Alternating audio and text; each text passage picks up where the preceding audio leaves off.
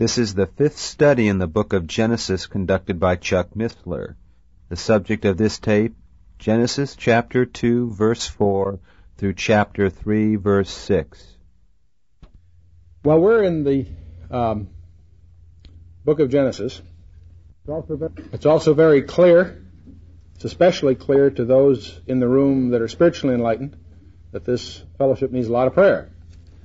So we don't pass an offering plate here on Monday nights, but it's not without cost, because I do covet your prayers for the study. Those of you that think about it during the week, and those of you that are being blessed by the study, praise the Lord for it. Those of you that aren't, praise the Lord for it. Okay, petition Him to help us on Monday nights, because we are seriously. I'm very flippant style perhaps, but we're very seriously. We are in a supernatural exercise. This is not a course in apologetics. We'll touch upon some interesting things because that's our nature to do so, but it's not our intention here is to stimulate you to do your own homework. And so we tend to go in a kind of a loose style. But our intention also is to invoke the real teacher of this program, which is the Holy Spirit. So let's do that right now. Father, we just do claim the promise that you've given us and just ask you to send your Holy Spirit to open our hearts and our understanding and our eyes, that we might behold wondrous things out of thy law, that we might behold Jesus Christ, in whose name we pray. Amen. That's the beginning and the end of it, the Lord Jesus Christ. But I would like to start tonight. I'd like to remind you of Luke 24. We looked at Luke 24 the first time we started the study. Let's turn to Luke 24 now, just as we get warmed up and into this. Luke 24 is the famous story of the Emmaus Road. It's the first act of our Lord Jesus Christ after His resurrection. It's an Old Testament Bible study where He, in effect, for practical purposes, was incognito with His disciples, traveling 7 miles to the road to Emmaus, joins these two gentlemen who are there puzzled and depressed and frightened because of the events 3 days before. Our Lord, in His resurrection situation, accompanies them, and instead of dramatizing His presence by some kind of overt act, He rather leads them in an Old Testament Bible study. And I think there's just much here. As He joins Himself to these disciples, He asks them why they're so sad. They tell Him that, gee, where were you 3 days ago? Don't you understand what's happened, how all these things have transpired? And he rebuked them subtly and says, didn't you realize that that's exactly what the Scripture, didn't you know that the Messiah, the Christ, is to suffer these things and to enter into His glory? And then verse 27 of Luke 24 says, and beginning at Moses and all the prophets. That means He was quite an exhaustive study.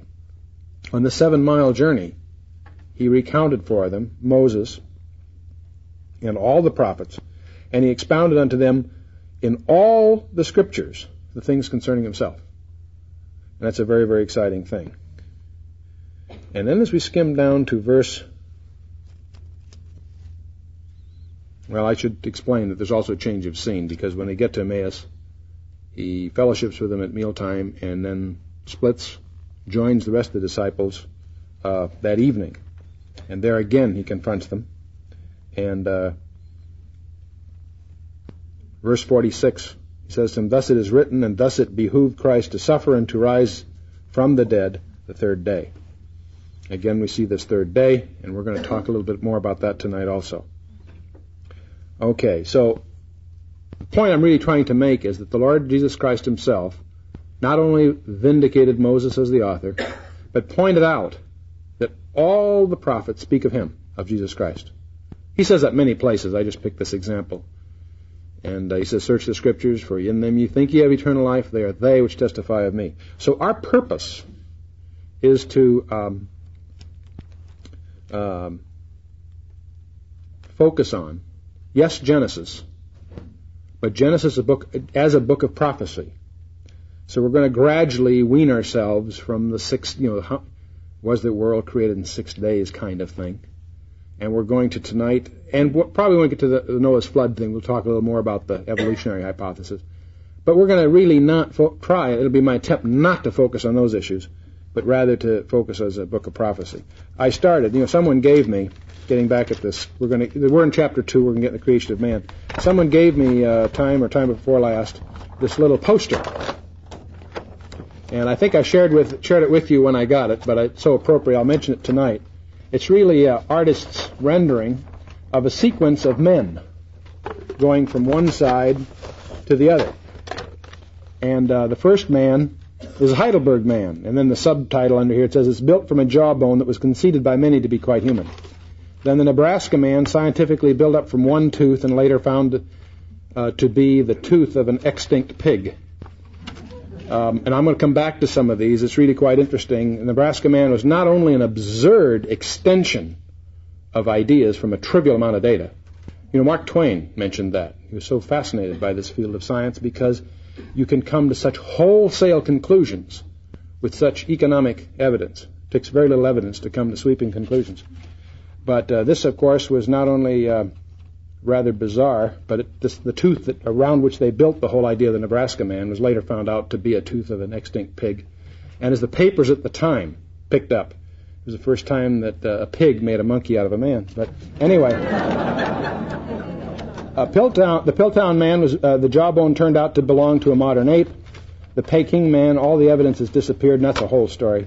The Neanderthal man, in 1958 at the International Congress of Zoology, Dr. A.J.E. Kav said that his examination of the famous Neanderthal skeleton found in France over 50 years ago is that of an old man who suffered from arthritis. And then there's the Cro-Magnon man, and it just mentions that this is one of the earliest and best established fossils, is at least equal in physique and brain capacity to modern man, so what's the difference? What it doesn't mention, by the way, is the Cro-Magnon man, applying the concepts of phrenology or craniology or whatever you call it, probably had an intellect and superior strength to modern man as we think of him. So if, in fact, he was representative forebear, there's been a decline. But modern man, and this genius thinks that we came from a monkey. That's modern man. And then it quotes Romans 1:22, professing themselves to be wise, they became as fools. My first instinct, and I gathered a lot of notes in this direction, which I'm going to spare you the details of, but I will just highlight so you get the flavor of what we could do. There was the Heidelberg man, of course, which was created entirely out of just the findings of a jaw, which later investigations proved was human. The Nebraska man, which was 1922, Henry Osborne. The whole thing was built up from the single tooth, which I mentioned. The Piltdown man, sometimes called the Dawn man, 1912, Charles Dawson and another guy found a jawbone, which later turned out to be that of a modern ape. But here's the point. They discovered upon examination that it had been treated with iron salts to make it look old, and the subsequent treatment also revealed file marks where they modified the thing to become a fraud. The point I'm going to make when I get through here, well, let me go on, then I'll come back. In 1921, the so-called Peking man, all the evidence that's gone, and that also is a whole complex story in which there's not only misguided intent or prejudice or presumption, there's actually the active fabrication of a fraud, an attempt to gain fame and notoriety by fraudulently creating evidence. The Neanderthal man we mentioned, the Cro-Magnon man we've mentioned. There's also the Java man, which is one of the first things. Du Bois found this in 1891. He's one of the earliest examples of this sort of thing. Found a skull cap, and also about 50 feet away, a femur or thigh bone. And he also found some other things that he didn't disclose then. He concealed some evidence of some other teeth, which later, they disproved the hypothesis that he was trying to sell. First of all, there was no linking of this thigh bone with the skull cap he found. They're 50 feet apart in the dig, and there's no reason necessarily to link them. But anyway, in 1922, some 30 years later, he revealed some other things he had found at that same dig, and the significance of that was very obvious because it tended to destroy his whole hypothesis. But also, and the teeth of the thing was also that he found that were involved in this turned out to be that of an orangutan. And he himself, before he died, admitted that this was probably the fragments of a large gibbon, or it's a form of simian or ape. Well, the point is, those of you, it occurred to me, rather than go into all of this and spend a lot of time, those of you that are into this and would like to dig into it, There are several books in paperback in most of the Christian bookstores. One's called The Ape Men, Fact or Fallacy. The other one, very widely quoted, very scholarly work, in fact, in that sense maybe even a little tedious, is Gish's book called Evolution, The Fossils Say No. And the main impact of these books isn't just to go through all these examples. The thing that you'll discover if you take the trouble, those of you interested in this, go ahead and dig those books out and read them. What you need to realize is none of the traditional paleontological examples that you may remember from your high school textbooks have been validated. Most of them have been totally debunked. They made a lot of press when they were discovered. Some 10, 20, 50 years later, when somebody discovered something that proved them as frauds, the press didn't really play it up. It's nothing secret. It's been published, but it hasn't gotten the visibility. In fact, most people today, if you mention these, assume that they're examples, and this continues to get promoted by National Geographic or Life magazine summaries and things. The point is, not only are they not scientifically valid, in most cases they are the result of an overt attempt to deceive. And that's what makes these books interesting. If you're into that, you might find it fun to get into. It's my intention not to spend any more time on it in our review of Genesis because, first of all, it's a specialized interest, and there's plenty of books around. You can chase that down. Secondly, it particularly hit me tonight as I saw the group gather, and I enjoyed the ministry of song. It occurred to me that all of this material, as well as a lot of the other stuff I've drugged in here in the last few weeks, may be intriguing and they're side trips. They don't really get at where people are hurting. That's what God would have us do. That's what Genesis is really all about, the predicament of man. And it ain't the predicament of monkeys posing as man. It's the predicament of you and I where we're at today, not who might have preceded Adam in the minds of some monkey men. And so I'm going to try and shift gears a little bit to get to what really is the guts of what this is really all about. And so with that, let's jump into God's Word. We're in Genesis 2. And I'll pick up Genesis 2. As we pointed out last time, the first few verses are really, first 3 verses for sure, really belong as part of chapter 1. But the seventh day is hallowed after the sixth, and that brings us down to verse 4. These are the generations of the heavens and the earth when they were created. The word generation, the Toledoth, there are 10 of them in the book of Genesis. Most of the others are clearly genealogies. From time to time, whether it's Adam or Noah or whatever, there'll actually be a genealogy. And if you're outlining the book of Genesis, and I have a tendency not to emphasize that, most of you that are into it can do it yourself if you like, but there's several different ways to outline it, but one of the ways to outline the book is by genealogies. And if you do that, this is the first one. These are the generations, or the genealogy, if you will, of the heavens and the earth when they were created. So in a sense, the structure of the text to this point is as the form, in a sense, of a genealogy. It's also a very structured, metrical thing, and therefore many of these scholars refer to the passage up to this point as the so-called creation hymn. In a lyrical style, it has summarized the foregoing. We're now going to go back and examine some things specifically. And that's why you have this sort of closing verse. These, that is, which up till now, are the generations of the heavens and the earth when they were created in the day that the Lord God made the earth and the heavens. And the word day here is the word yom. It's one of those cases where the word yom means general period. The day they were created. You mean they're created one day? No, they're created in 7. When the word yom is used with a number, it's a specific period of 12 hours of daylight and 12 hours of night in terms of the Hebrew idiom of a day.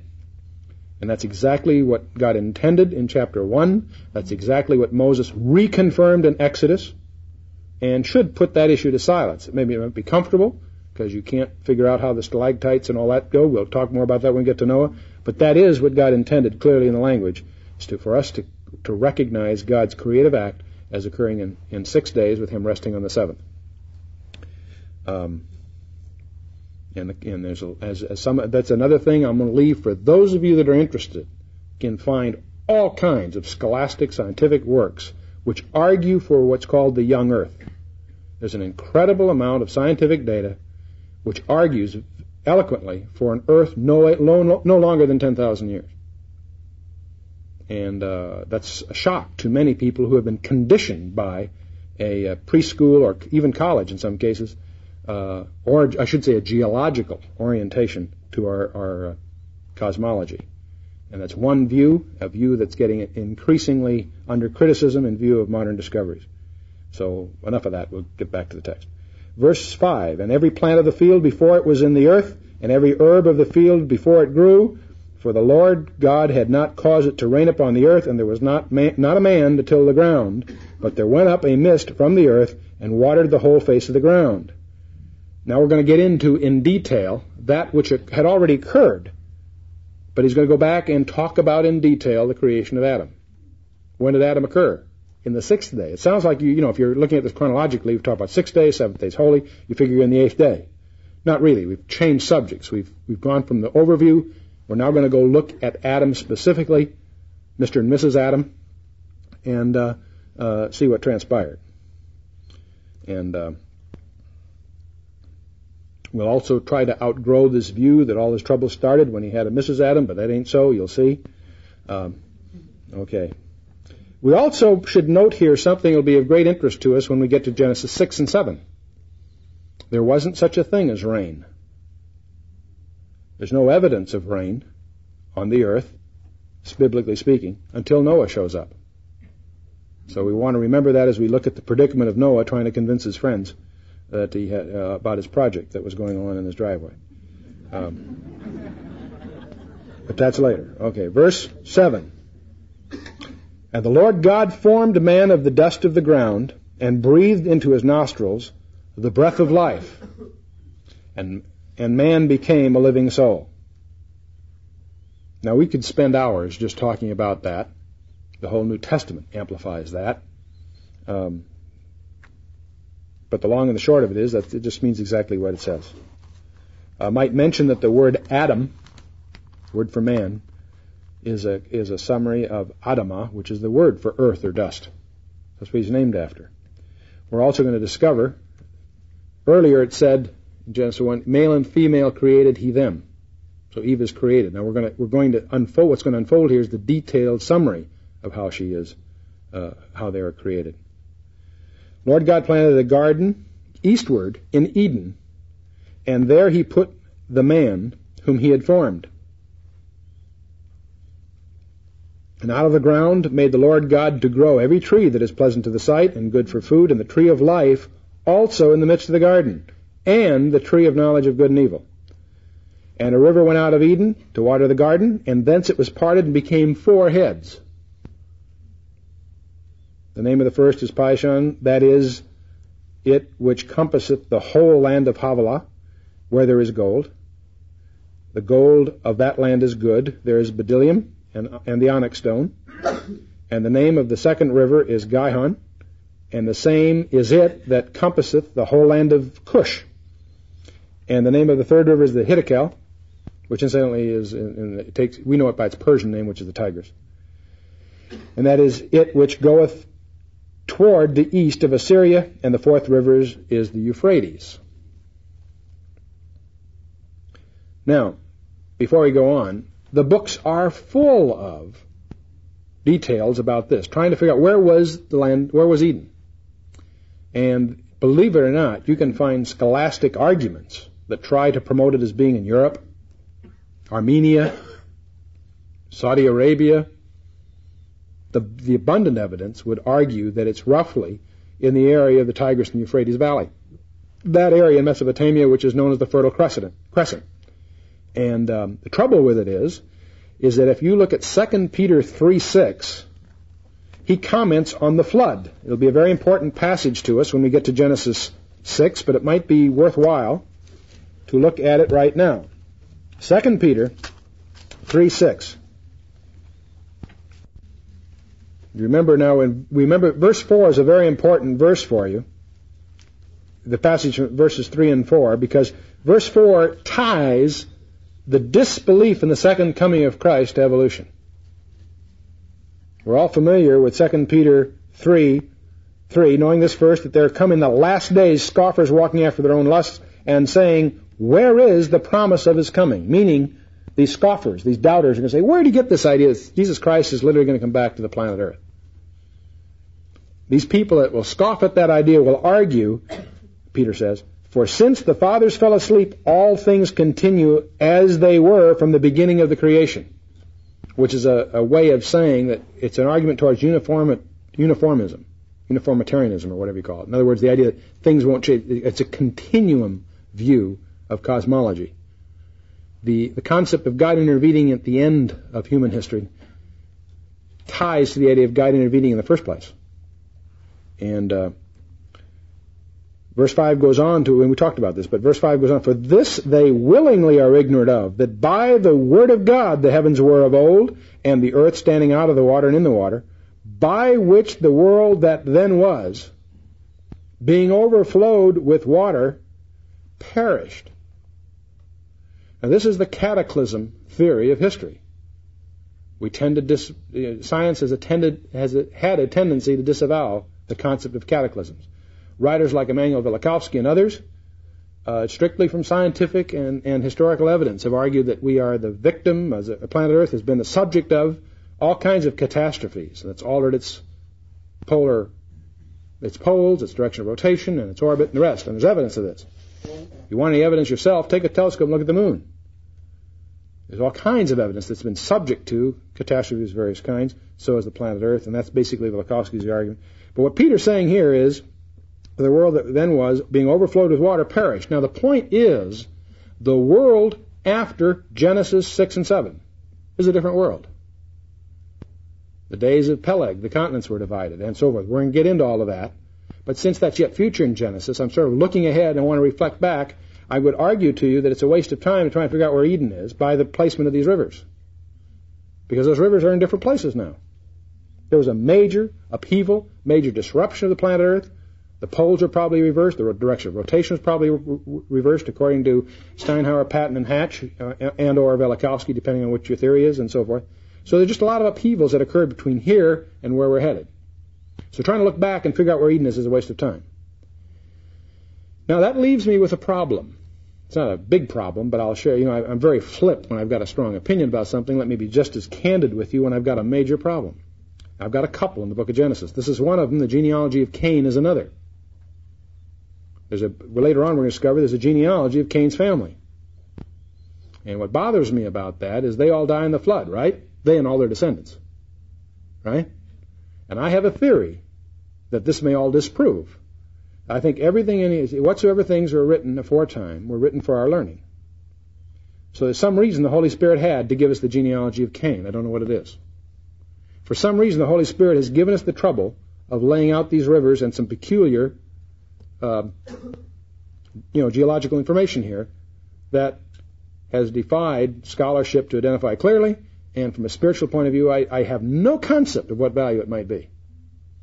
So it's no big problem, in one sense, unless you're just a curious student, and thus I invite you to let, under the guidance of the Holy Spirit, hopefully, get in some insight as what you said. I have none. There's a number of places in Scripture that challenge my very peculiar, extreme view that everything here is for a spiritual purpose. By the time we're through the book of Genesis, if you've been with us and you hang in there that long, you're going to discover all kinds of places where the Holy Spirit has just hidden treasures for us, and you will emerge from that experience, I believe, with a profound respect for every subtlety and detail.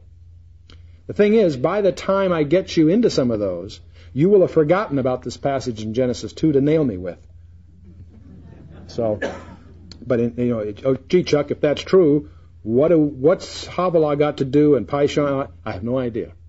So if any of you discover over the summer, by sitting on the beach digging into this, and you get some insight, I'd be very fascinated to hear your hypotheses as to why the Holy Spirit might have put all this in here. There is a couple of subtleties. It's interesting that in each river, the writer attempts to identify the river, except the river Euphrates. From the context in the Hebrew, the implication is clearly there that the writer assumes that the reader knows where the river Euphrates is, in contrast to these others. So most scholars feel that the river Euphrates isn't exactly where it was then, but probably in that region of the world, that river was named by the descendants of Noah in a correlative sense, okay? So you can run with that one if you like. I'm not sure where it'll all lead you, but I will use that as an excuse to skip quickly to verse 15. And the Lord God took the man, put him into the Garden of Eden, to till it and to keep it. And the Lord commanded the man, saying, Of every tree of the garden thou mayest freely eat, but of the tree of the knowledge of good and evil thou shalt not eat of it, for in the day that thou eatest thereof thou shalt surely die. Now we're all familiar, most primitive understanding of the Scripture has some exposure to the famous tree. Sometimes you visualize usually you visualize a literal tree with literal fruit on it, and if you pluck one of those fruits, you've broken the rule.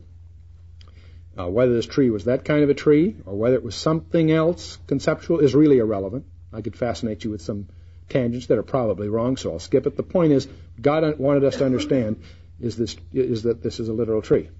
The first observation I would like to make while this is all fresh in your mind, is where's Eve? Where's Eve? She's not on the scene yet. Girls, make note of that, okay? Guys, note that you had this burden before Eve came on the scene. So I'll leave you to think about what all that means, and we'll move on a little bit. And I'm going to assume for a moment that oh, by the way, one other thing another note that I wanted to share with you before we plunge into this whole Adam-Eve tree thing is verse 10. There's a hint in Hebrew grammar. It's one of these subtleties I think is exciting. In verse 10 it says, a river went out of Eden to water the garden. The tense there is past tense. Okay? When we get to verse 11 through 14, the verses are in the present tense. And what's implied, certainly not proven, but implied in the text, is that Adam, who probably was the original writer, I won't get into that whole argument, but at the time this was written, Eden was in past tense, was already removed. What's hinted in the grammar is the absence of Eden at the time this was written. And yet it was present tense, i.e. prior to Noah. Isn't that interesting? I think that's interesting. If you're a believer, that's exciting. If you're kind of skeptical, then don't worry about it. It's just one of Missler's nonsensical things.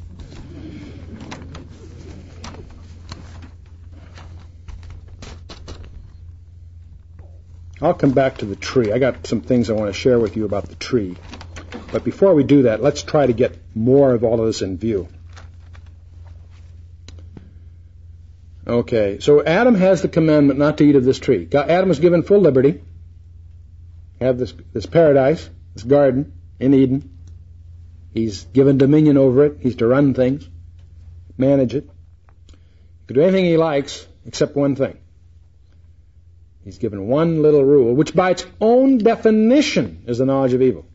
Everything up till now is good. God created the world. We know from testimony of 5 of the 6 days that was good. In fact, we have a summary thing. It was all very good, right? Everything is terrific. But there's no evil. Visible, aware, what have you. There's no pain. Even God puts on a deep anesthesia for his blood transfusion thing. There's no pain. The tree of the knowledge of good and evil becomes the tree of the knowledge of good and evil experientially by simply its existence. Breaking the rule introduces evil.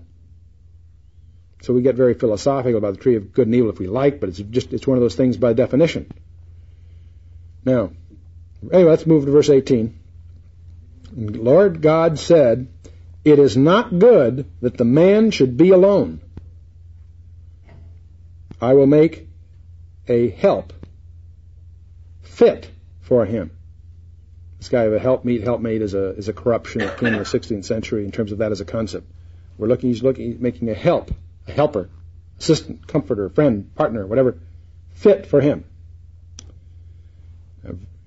Verse 19, and out of the ground the Lord God formed every beast of the field and every fowl of the air and brought them to... Now, he's not saying he created the them. It's a recap statement to put in context what God is doing. A lot of people really quibble about verse 19. But in the context, it's clear what the teacher is telling us. Every fowl of the air, and brought them unto Adam to see what he would call them. And whatsoever Adam called every living creature, that was the name thereof. And Adam gave names to all the cattle, to the fowl of the air, to every beast of the field. But, in other words, we're taking inventory. That's what we're doing. Taking inventory. There was not found a help fit for Adam. The Lord God caused a deep sleep to fall upon Adam, and he slept.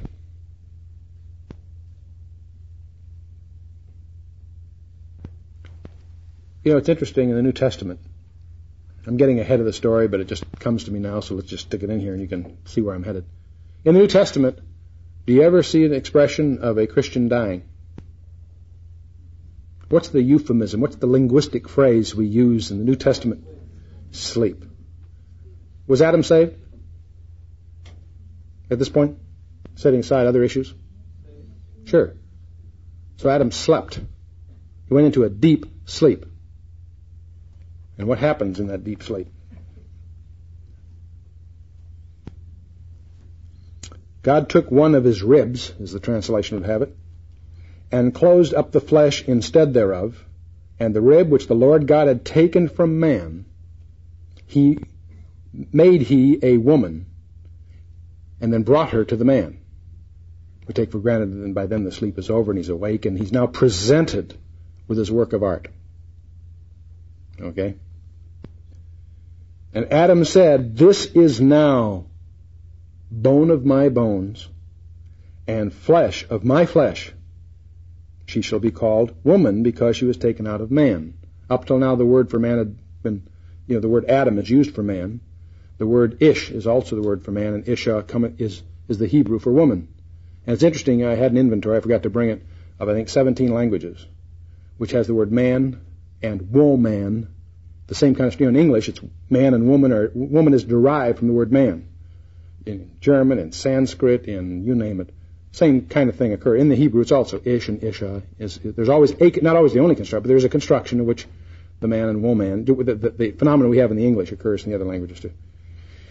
Anyway, now, a couple of things. First of all, this is the first recorded case of deep anesthesia and blood transfusion in the Scripture. We have the idiom here of the rib, and that's the common conception. The word in the Hebrew is sele or something like that. It really can be translated. In fact, it occurs 40 times in the Scripture, and it's translated all kinds of ways. To mean side. It's a word that means wing of a building. It's a word that means panel, like a side panel of some kind. Okay? Now, it's not unreasonable in the context to visualize it as a rib. But it isn't necessarily what the Hebrew, it's something we infer from the Hebrew. All right? No big deal, but just in case you girls have been being ribbed all the time. No, yeah, okay. It's going to get worse, let me tell you. By the way, another one of these things that you hear that isn't, it's interesting, is that it's suggested by some writers that God took woman not from his feet, that he was to trample her, not from his head, that she was to lord it over him, but from his side, in fact, from under his arm, that he might protect her, or that part that's closest to his heart. Isn't that pretty? I don't know if it's scriptural, but it's pretty.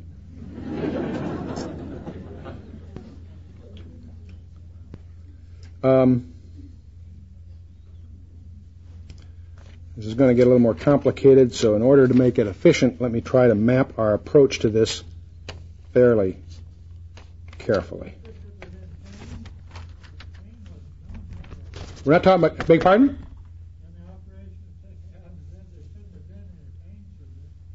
Should be no pain. He was put into a deep, well, that's a good point, but he's certainly put into a deep anesthesia, okay? There's another reason I think he's put in a deep anesthesia. And well, fall hasn't occurred yet. Okay, but let me go a little further, and then we'll double back on this.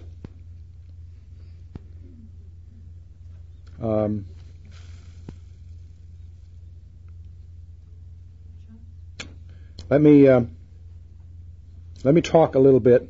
Let's go a little bit further. Well, let me finish chapter 2. So no matter how much I get distracted, I will have finished chapter 2. Verse 24 is quoted 3 times in the New Testament. You now have Adam has just said, "This is now bone of my bones, flesh of my flesh, and she shall be called woman because she was taken out of man. Therefore shall a man leave his father and his mother, and shall cleave unto his wife, and they shall be one flesh." Now, some scholars feel this was Adam still speaking prophetically. It's a little awkward because there weren't any fathers and mothers yet, to the best of our knowledge. Others feel that Moses or the Holy Spirit or what have you put this in as an explanatory comment. What's interesting is that it's quoted by Jesus Christ.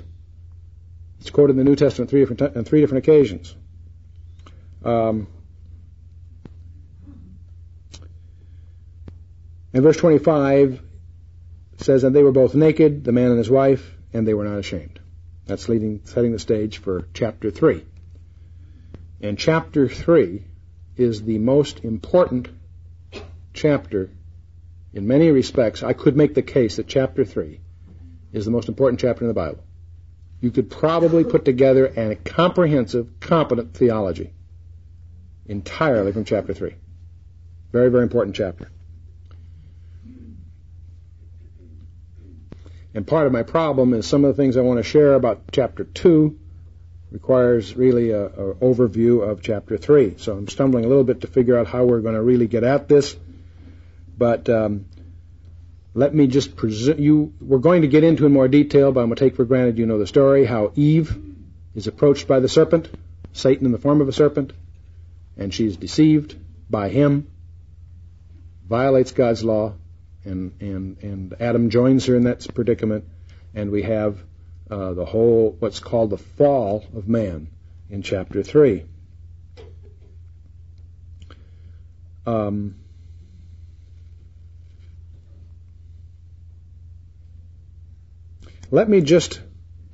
Let's just go at a little hint and then we'll come back to this. Turn with me to Romans 5:14.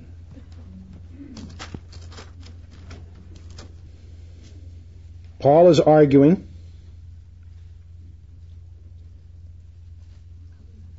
verse 14, he makes reference to death. "Nevertheless, death reigned from Adam to Moses." Romans 5:14. "Death reigned from Adam to Moses, even over them that had not sinned after the similitude of Adam's transgression, who is the figure of him that was to come." Okay? And from here on, he talks about one man, Jesus Christ, and how he undoes the offense of one man. He makes his whole case. And we often think of Jesus Christ as the second Adam, whereas by one man sin entered in, by one man, this was taken care of.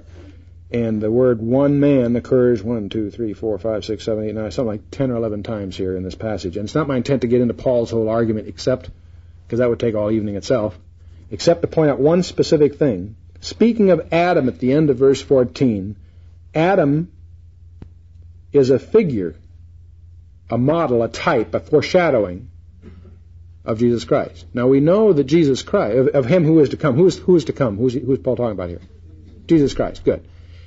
And in many respects, and that's exactly what Paul deals with here in Romans, is how Jesus Christ was a fulfillment or a completion of the problem that Adam created, so to speak. Okay? What's often overlooked is the other way around.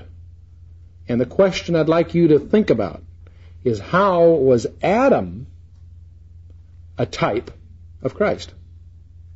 We know how Christ was a fulfillment of Adam. Terrific. The whole New Testament speaks of that in many places. But how was Adam a type of Christ? I'm going to suggest to you, first of all, that Christ, we know the church is the bride of Christ. Where did Adam get his bride? From his side. And you can go to, where is it, John 19 or wherever, and see the wound in Christ's side, and the blood and water flowing, and start to tie this together. It's going to get more. This may sound way out, but it's going to get more and make more and more sense as we go through. That the wife was created from his side, and in fact, now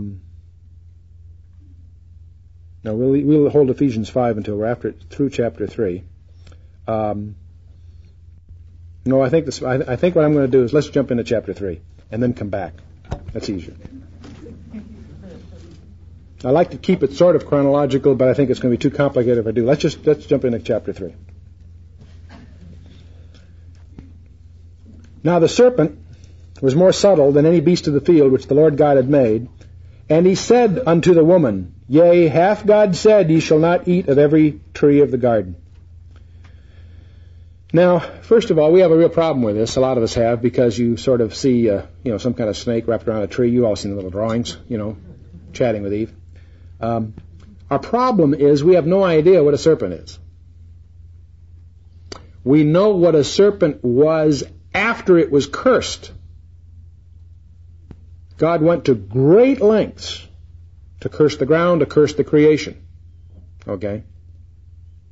And we think of ourselves as redeemed by the blood of Christ. And it's when we're through Isaiah and through the book of Revelation, we know that the great exclamation of Isaiah or the Apostle John was, Behold, I see a new heavens and a new earth.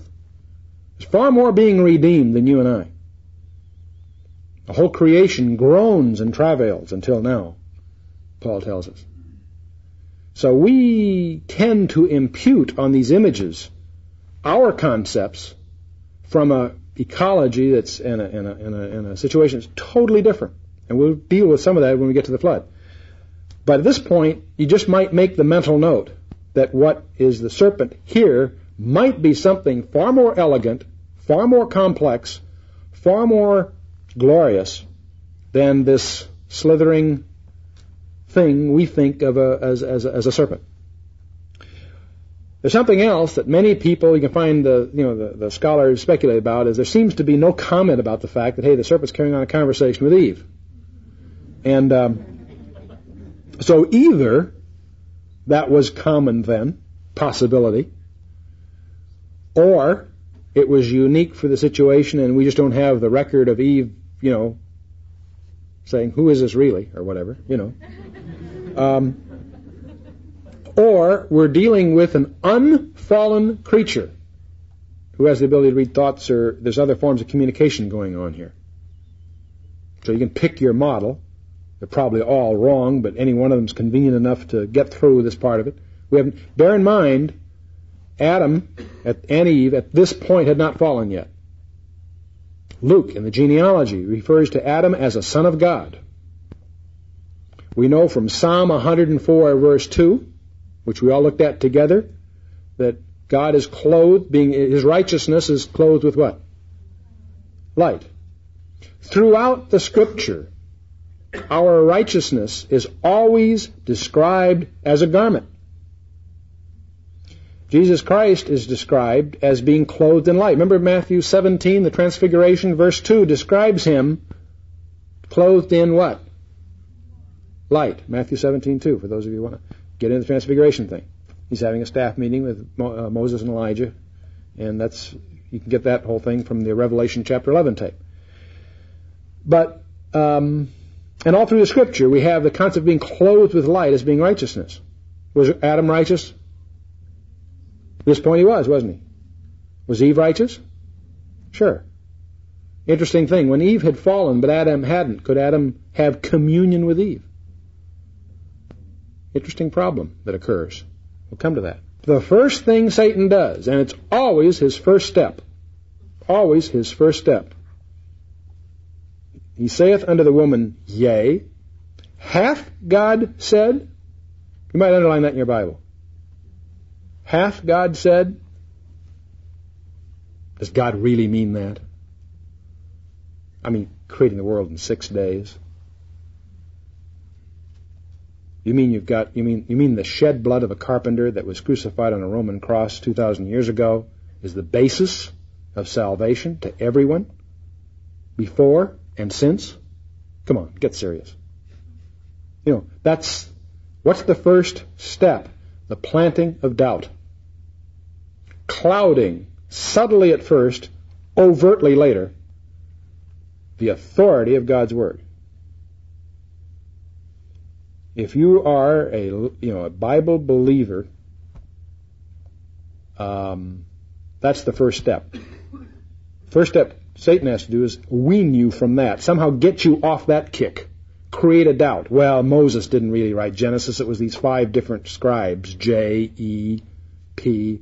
You've all heard it. Or there wasn't one Isaiah. Isaiah didn't write Isaiah. There were 2 of them. The Deutero-Isaiah. Didn't read John 12, where it quotes from Isaiah 1 and Isaiah 2 and says, hey, that same Isaiah had said. John, if you're a student of the Gospel of John, you have no problem with 2 Isaiahs because he destroys the idea. If you believe in Jesus Christ, you have no problem as to who wrote Genesis, Exodus, Leviticus, Numbers, Deuteronomy, because Christ quotes from all of them and attributes them to Moses. And so on. So we can just save a lot of time if you accept God at His Word. Our righteousness, Isaiah tells us, are like what? Filthy rags. That's the plight, that's the euphemism. If you want to know what the Hebrew really says, you can get the Isaiah tape. Used menstrual cloths is actually the term that Isaiah uses. But the Scripture deals in extreme contrast in terms of God's righteousness and ours. Bear in mind here Eve is in an unfallen state. We have no concept of what facilities accompanied her position at that time. So I'm not sure it's fruitful to dwell on, how can serpents talk? Because I'm not sure these are anything more than idioms that we can relate to, or idioms that are as close to the reality that we could relate to. In any case, there we are. And obviously, Satan is in the serpent. We don't have to speculate on that. It is described in Revelation 12, and we'll go there later anyway for other reasons. That old serpent, Satan, the devil, John tells us with explicitness in 12th chapter of Revelation, verses 5 and 6, whatever. So we know that this is Satan, and we can do great things, a few things better than to study this carefully and notice how he goes about it. The first thing he does, recognize another predicament. To whom did the commandment about the knowledge of good and evil, tree of knowledge of good and evil, come to? Adam. It's the possibility that Eve heard about it from whom? Adam. So she's one step removed, right? It doesn't necessarily say, we have no evidence to indicate that she got it direct, right? She got it from Adam. That's the chain of command, right? So she learned from Adam, hey, I can do anything I want, but we're not supposed to touch that tree. Now, the first thing Satan does, and it's always his first step, he saith unto the woman, yea, hath God said? You might underline that in your Bible. Hath God said? Does God really mean that? I mean, creating the world in 6 days. You mean the shed blood of a carpenter that was crucified on a Roman cross 2,000 years ago is the basis of salvation to everyone, before and since? Come on, get serious. What's the first step? The planting of doubt. Clouding, subtly at first, overtly later, the authority of God's Word. If you are a Bible believer, that's the first step. First step Satan has to do is wean you from that. Somehow get you off that kick. Create a doubt. Well, Moses didn't really write Genesis. It was these 5 different scribes, J, E, P. You've all heard it. Or there wasn't one Isaiah. Isaiah didn't write Isaiah. There were 2 of them. The Deutero-Isaiah. Didn't read John 12, where it quotes from Isaiah 1 and Isaiah 2 and says, hey, that same Isaiah had said. John, if you're a student of the Gospel of John, you have no problem with 2 Isaiahs because he destroys the idea. If you believe in Jesus Christ, you have no problem as to who wrote Genesis, Exodus, Leviticus, Numbers, Deuteronomy, because Christ quotes from all of them and attributes them to Moses. and so on. So we can just save a lot of time if you accept God at His Word. As I said when we started the course, if you don't have any problem with Genesis 1:1, you'll have no trouble with the rest of it. In the beginning, God created heaven and the earth. Period. Then you take a carriage turn, and then you can decide about the gap theory or this, that, or the other thing. It'll all come out right if you get across that first bridge. Okay. Anyway, Satan creates doubt in the mind of the woman. Yea, hath God said, ye shall not eat of every tree of the garden? And the woman said unto the serpent, we may eat of the fruit of the trees of any garden, but of the fruit of the tree which is in the midst of the garden, God hath said, ye shall not eat of it, neither shall ye touch it, lest ye die. Had He said anything about touching it? No. It's interesting how we add to our apparent burdens. You've got a basic commandment of God to love one another, and the ink is not dry before the Pharisees will come in and amplify that with 12,000 amendments. Okay? And we have sort of, the entrance, if you will. This isn't really legalism. That's something else. We'll come to that later. But it's interesting that the described burden of Eve isn't what the restriction was that God laid on them. Now, at verse 4, at this point, the dialogue has taken place. She didn't resist Satan. She got into this whole thing. It starts subtly. It's a seduction. Starts with a flirtation, a courtship, and carries and follows through. Exactly what's going on here.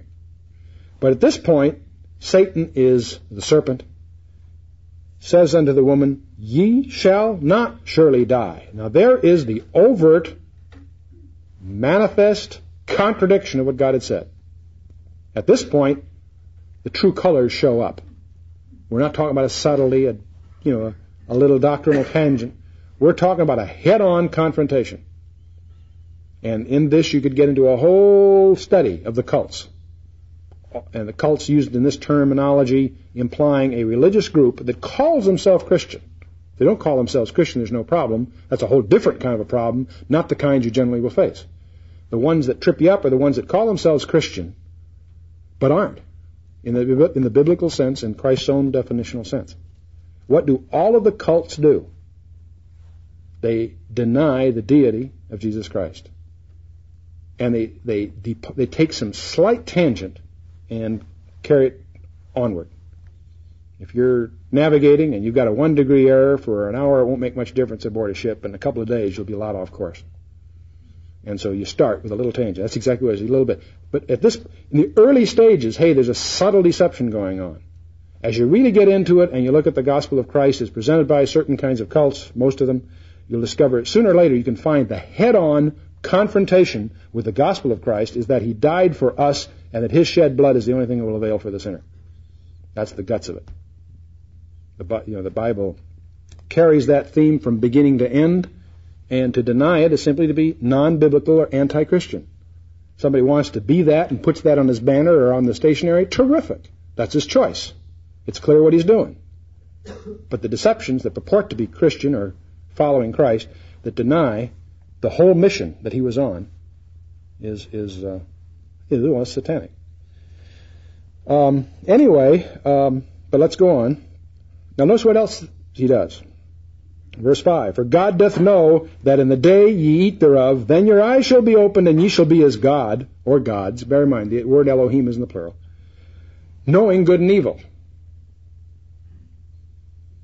Now it's very interesting how many groups make as their aspiration the idea of becoming gods. Those of you who have been involved with the groups know who I'm referring to. Those of you who aren't, don't worry about it. But I don't really want to get into a whole doctrinal thing. We'll be at this, there's plenty of more competent people than I developing those aspects of this. Let's just move on. Now notice verse 6. When the woman saw that the tree was good for food, nourishing situation, right? That it was pleasant to the eyes, attractive, beautiful, a tree to be desired to make one wise. There's 3 qualities, right? Can you find fault with any one of those? good for food. Hey, it's nourishing. Mother says it's good for you. Terrific. That it was pleasant to the eyes. It's beautiful. It's beautiful. Beethoven's Ninth Symphony. Beautiful piece of music. National anthem for the common market. All mention Würdenbrüder. All men are brothers. Terrific. Well, not if you read John 8. A tree to be desired to make one wise. Is there anything wrong with wisdom? Solomon sought wisdom and was blessed for asking for it. Hey, this is good stuff. It's going to make me wise. Right? Rationalization. Can't find fault with any one of those three things. What was the only thing wrong? Being disobedient. God said no. It was being disobedient. Perfectly rationalized. You know, Porsches are good quality cars. You know, drive fast, neat. You can make a long list of great things. I'm not knocking Porsches, but it's not the God you should be worshiping. For some of us, it's a Porsche. For others of us, it might be a promotion. Others of us, it might be a Mercedes-Benz. Fine, yeah, great, thank you. Those of you that don't read, I do drive a 450 SL. And the day that I start taking that seriously is the day that could stand between me and fellowship with the Lord. And the day that happens is the day that I shouldn't have a Mercedes-Benz. Or whatever. The issue is its impact on your relationship with God. I drive a Mercedes-Benz to prove that a Christian can drive a Mercedes-Benz. And I'm not... It also is owned by a company, so it's not important anyway. So I'm not being very self-sacrificing by dismissing the idea because it happens to be, I can rationalize. It's not a big thing. That's interesting. The day that becomes an issue with me. Now, incidentally, I'm not going to share with you the kinds of things that are a serious place of my stumbling. They're there. Mercedes happens not to be it, but there's plenty of others, so you can kid me about that if you like. And if you knew me well and kept probing, you'd find those places where my coveting those things are a hindrance to my spiritual growth, my spiritual relationship with the Lord, my fellowship with Him. And that's what's got to be examined daily, moment to moment. And so the rationalization that takes place, I could give you an elaborate rationalization of it. It's the cheapest car I've owned. I've driven it for 4 years, and it's worth more now than I paid for it. So I have a negative cost of ownership. Terrific. It's got nothing to do with whether I ought to have one or not. Because whether I ought to have one or not has to do entirely with my spiritual relationship with the Lord. And if it interferes, I shouldn't have it. And that's exactly, notice, I want you to be conscious of the absolutely ironclad rationalization Eve had here for taking this fruit. It's good for food. It was very, very beautiful. And it benefited her. She's going to make her wise, and did make her wise, worldly wise. But it was the great, I'd quarrel with that one. It certainly was. It was the fall, the big act. And I can't resist saying the Big Apple, but that's probably a bad thing. Okay. Any New Yorkers here, they won't forgive me.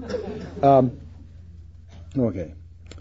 So she took of the fruit thereof and did eat, and that's the big thing. And gave also unto her husband with her, and he did eat. Now, it doesn't make it quite clear when Adam showed up. One of the things that's worth thinking about is the possibility that Eve was alone at first. And Satan knew the weaknesses.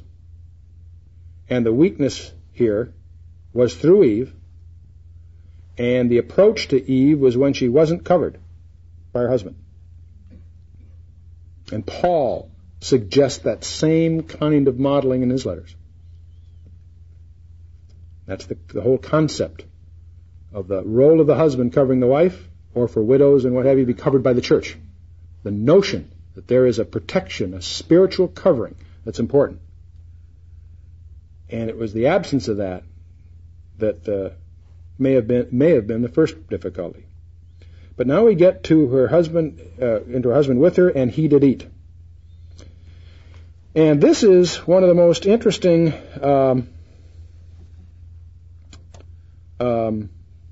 aspects of Adam in my mind. Turn with me to 1 Timothy 2. 1 Timothy 2. And you girls may wince at this because you may recall this is one of those passages where Paul, advising Timothy, argues for the woman to learn in silence but in subjection to the masculine authority within the church. In verse 12 he says, I will not permit a woman to teach or usurp authority over the man, but to be in silence. Now this does not argue against women teachers, but it does argue, Paul is arguing for the sense of order in the church to look to the man for authority and as the position of authority. But he goes on to support it. I'm not interested in getting in the burden of Paul's argument tonight, but I'm intrigued with some of the support he musters in defense of his argument here. He points out that for Adam was first formed, then Eve. He's arguing that God's order is for the man to be first. In accountability, we're going to see his argument points out that Eve was deceived, Adam was not. Edom was snowed by the serpent, totally conned and blew it. Adam was not. Adam knew exactly what he's doing. If on the way home tonight you get in a big whole trip, about the fall, recognize up front that Adam had the greater accountability, greater responsibility. But we're going to just show you how far it went. Let's get it first. Because he goes on to say, verse 14, Adam was not deceived, but the woman being deceived was in the transgression. Woman sinned. You can't take away from that. She did, she was, she fell. The point he says here is that he wasn't. Adam was not. Okay? Now, there's one other fact that he mentions here. Verse 15. Notwithstanding, she shall be saved in childbearing if they continue in faith and love and holiness with sobriety. Now, okay, let me at this point, let's put ourselves in the garden. And Eve is there, and she's been conned by this serpent. And she's violated the one law that was laid down.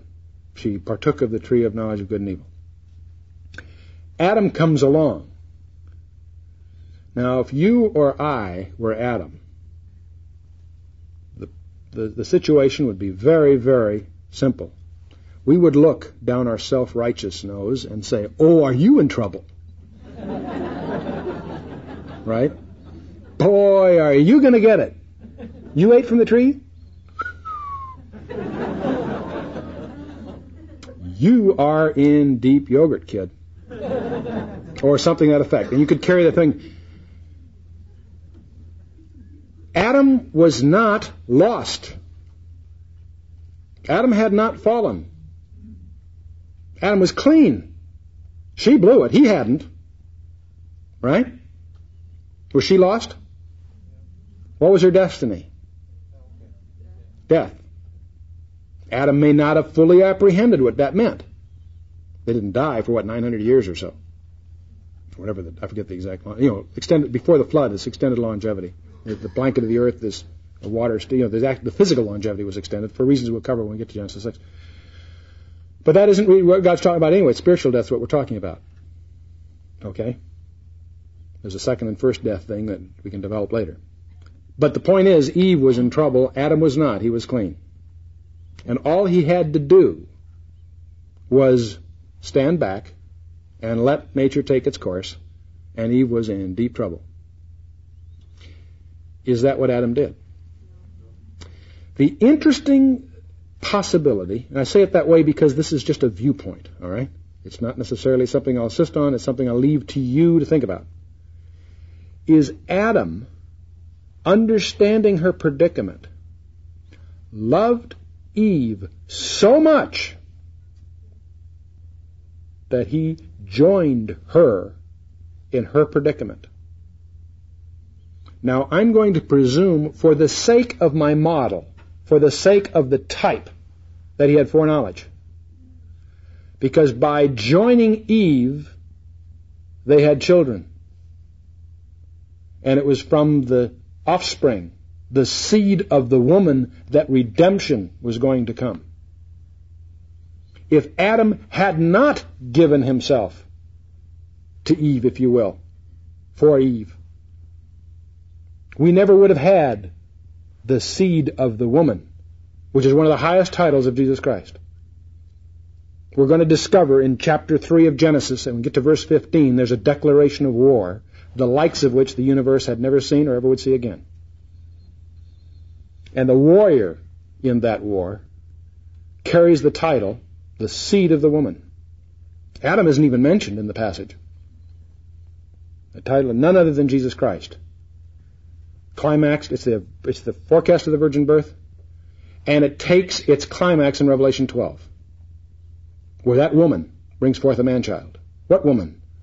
Israel, and in the sense that she started with Eve. The genealogy that was to bring forth the deliverer. All of this would have been null and void, impossible, wouldn't have happened, had Adam not allowed himself to be made sin for her. For her. He was saved already. He had no problem. She was the one in trouble. She got conned by this idea, this approach, this doctrine. But he loved Eve so much that he gave himself for her, because by so doing, provided for her redemption. That's wild. Now,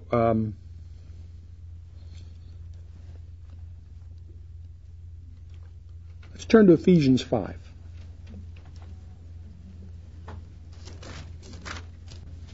Ephesians chapter 5, let's pick it up,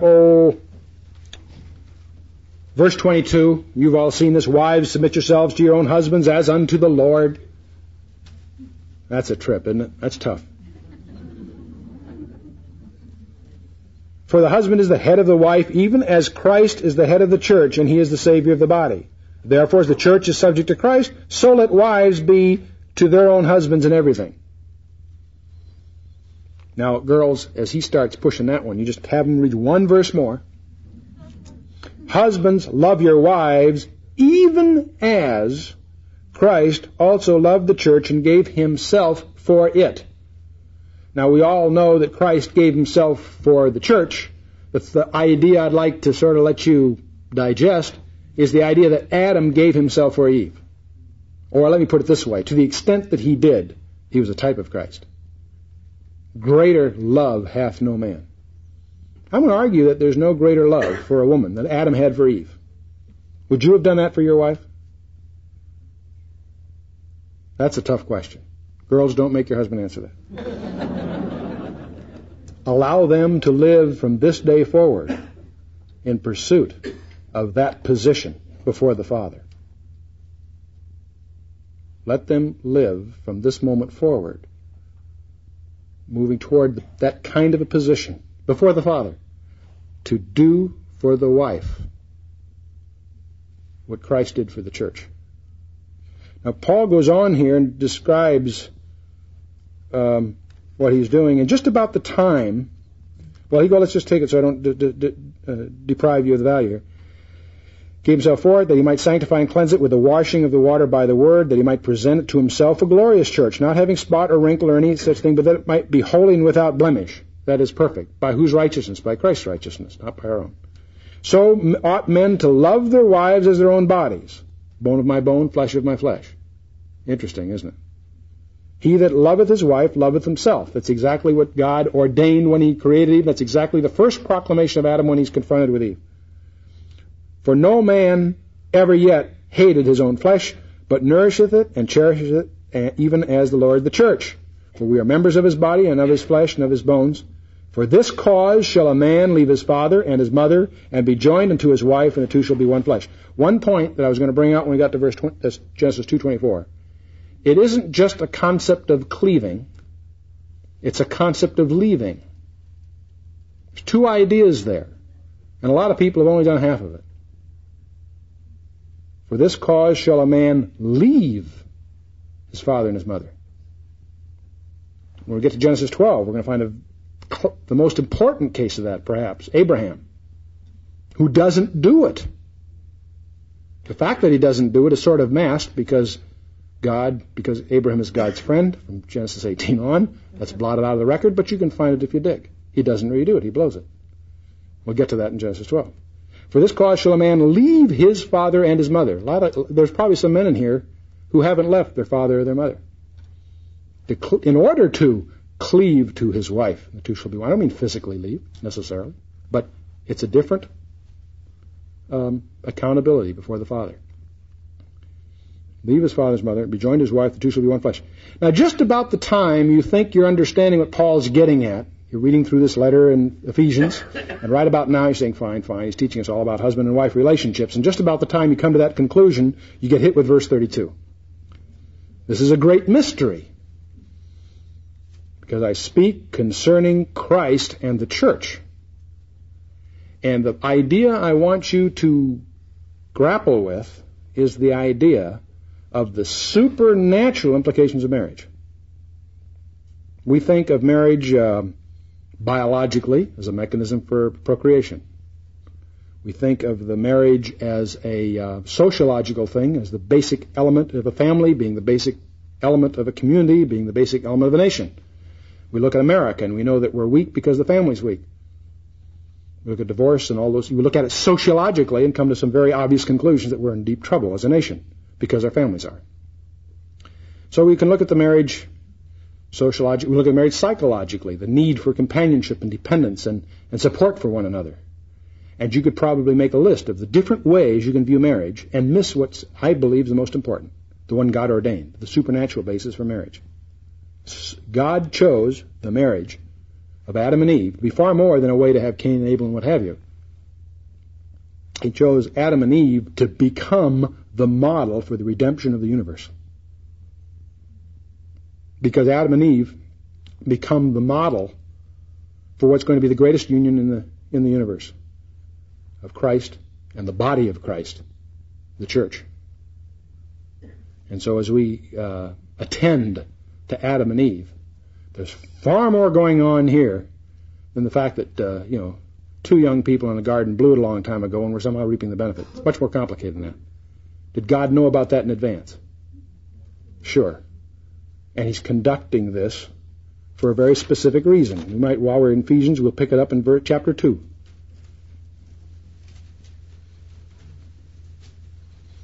We all know verses 8 and 9 of chapter 2 because they're so often quoted among evangelicals. Let's go a verse earlier.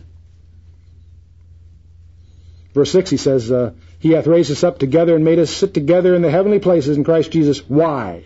Why did God go through this? Why did God put Adam in the garden when He knew He was going to blow it? Why did He give him Eve when He knew that Eve was going to fumble? Cause him to stumble? Why? Why? He obviously knew in advance that He, God, would have to become flesh, dwell among us, and be put to death. Even the death of the cross. Why? Verse 7 tells you. That in the ages to come, we don't know what ages he's talking about. These billions of years from now? Are these on other galaxies and other planets? Could be. Other dimensionalities? Totally different hyperspace? Could be. What's all this about? That in the ages to come He might show the exceeding riches of His grace. How does a God demonstrate infinite grace? Infinite power? Infinite a lot of things we can sort of perhaps roughly imagine, at least in some sense. How do you manifest infinite grace or infinite love? This is the way. What God has done from Genesis to Revelation. That in the ages to come He might show the exceeding riches of His grace in His kindness toward us through Christ Jesus. God's demonstration of love, not just for you and I, I mean, yes, His love for us, but I mean, the demonstration isn't just for you and I to be saved. Terrific. But that through that whole demonstration, He can demonstrate for ages yet undisclosed His riches in His grace and His kindness through Christ Jesus. Now, I'm going to suggest to you as a possibility that Adam was a type of Christ. That Adam foreshadowed this whole scene, in a sense. Eve fell. He gave Himself for Eve. He loved her that much. That's how much Christ loved you.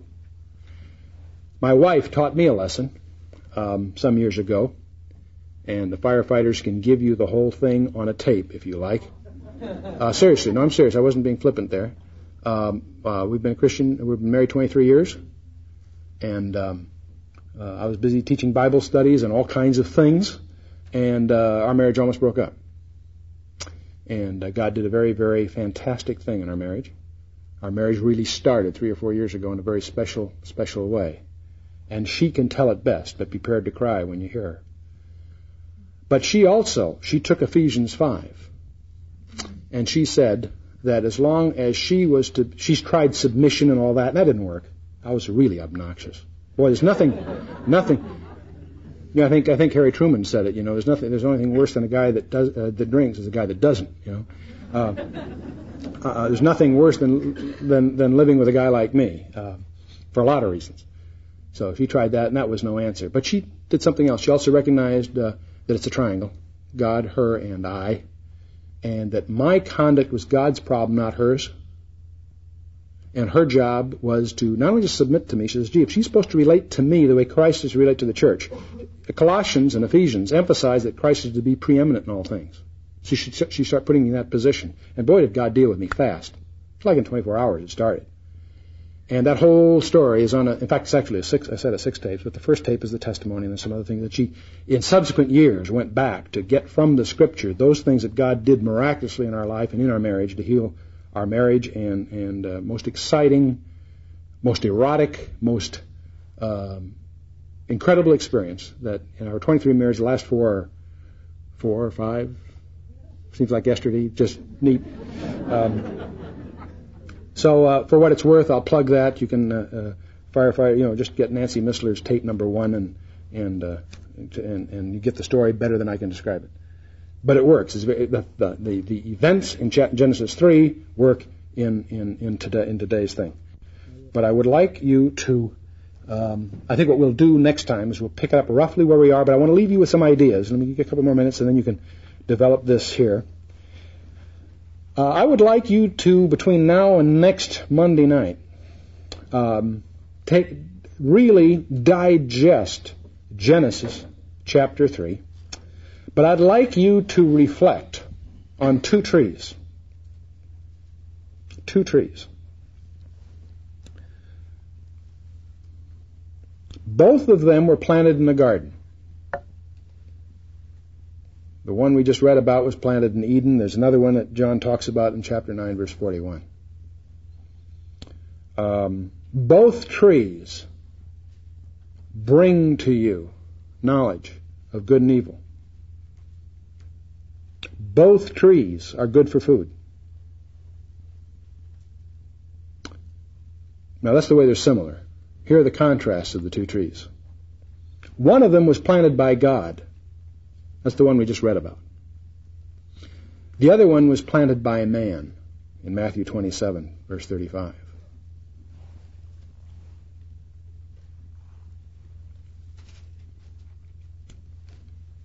One was pleasant to the eyes, a tree to be desired to make one wise. The other tree had no beauty that we should desire it. One tree was forbidden for us to eat. The other tree was one that we are commanded to eat. One tree, Satan enticed us to eat when we shouldn't have. The other tree, Satan will attempt to prevent you from eating of if you try. One tree brought sin and death. The other one brings you life and salvation. One of them resulted in man being turned out of the garden, out of the paradise. The other one is the means by which man re-enters paradise. Now,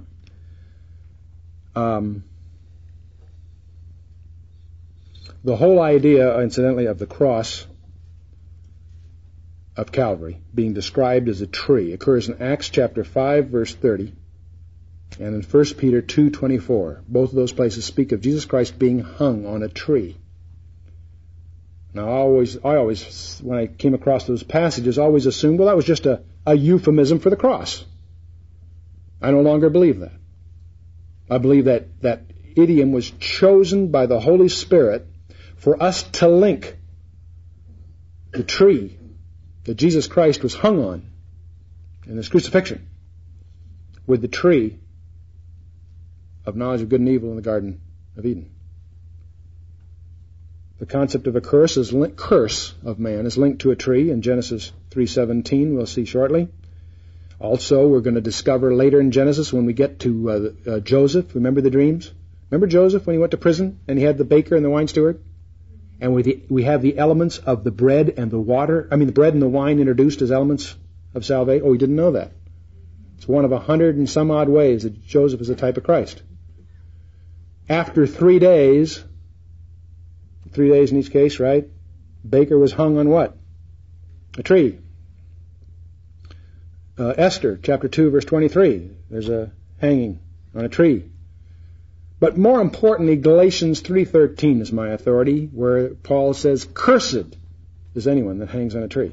It's a Levitical concept. That's exactly why Christ was crucified on a tree. The official form of capital punishment was stoning in Israel. Why was Christ crucified? Because the Romans invented it 90 years before? No. It's because by doing so, he fit the Levitical model. Bearing on his brow, of course, the thorns, which we're going to see introduced as the symbol of the curse. And every time you come across a thorn or a thistle, it's put there by God to remind you that man is under the curse of sin. Those of you that are close to the ground know what a thorn or a thistle is. Some of you, like me, probably the only thorns and thistles you run into are people, certain kinds of people you have to deal with every day. But in any case, God puts them there to remind us that we're under a curse. It's gone a little beyond our time, but we are in some pretty exciting areas. We're going to, next time, dig into a little more deeply into Genesis chapter 3. I'm going to suggest to you that the issue in Genesis 3 is a declaration of war. One of the pivotal verses in the entire Scripture is Genesis 3, verse 15, where God declares the war, and He declares war against the enemy. He provides a promise of victory. He ordains and announces the virgin birth, which is not just a sign. It had to be that way because of a curse. We'll cover that again next time. Adam, by the way, isn't mentioned at all in that. Eve is. She will be the path for redemption. How interesting it is that Adam committed himself, making the redemption possible, but the means of redemption comes from the woman. Interesting. We also we'll talk a little bit about the other seed. There's two seeds. It's a war. There's two parties to a war. The seed of the woman and the seed of the serpent, who is a person. And there's a battle. Climaxes in Revelation 12. And I'll leave you with one other thing. At the end, we know that, of course, they're cast out of the garden, right? And at the gate is a cherubim, right? The question is why? Most of us have this model of the cherubim being there to keep Adam from entering the garden. And I personally don't believe that's what they're there for. An ordinary angel would have sufficed. An ordinary angel slaughtered 185,000 Syrians one evening after dinner. I don't think that it would have taken cherubim. Why are there cherubim guarding the way to the tree of life? And that's a question we'll answer next time. That's terrible. So let's close with a word of prayer and look forward to regathering next time to further explore Genesis chapter 3. Father, we just praise you and thank you that we are able to partake of these great promises and commitments you've made on our behalf. Father, we just thank you that the last Adam has given himself for his bride. And we just thank you, Father, that we have an opportunity to be that bride, that we are in that number, that are destined to be co-heirs and to co-reign with him. And Father, we just praise you that these things aren't some afterthought as a repair of a damaged possession, but rather a plan that you have launched from before the foundation of the earth. That before we were formed, you know all our members, all our parts. That there's no detail, nothing about us that you did not know and knew way back then. And Father, we thank you for that divine appointment. We know, Father, there are no accidents in your kingdom, and that each one of us are here tonight by a divine appointment with you. We thank you, Father, that you have provided so great a redemption, that you've gone so far as to reach us and call us into your kingdom. We thank you, Father, for this very evening, for touching our hearts, showing us these things. And Father, we would just pray that your Holy Spirit would continue to minister to us, to increase our appetite for these things, to increase our hunger for more knowledge of you, that you would increase our impatience to know more of the wonders that you have wrought on our behalf.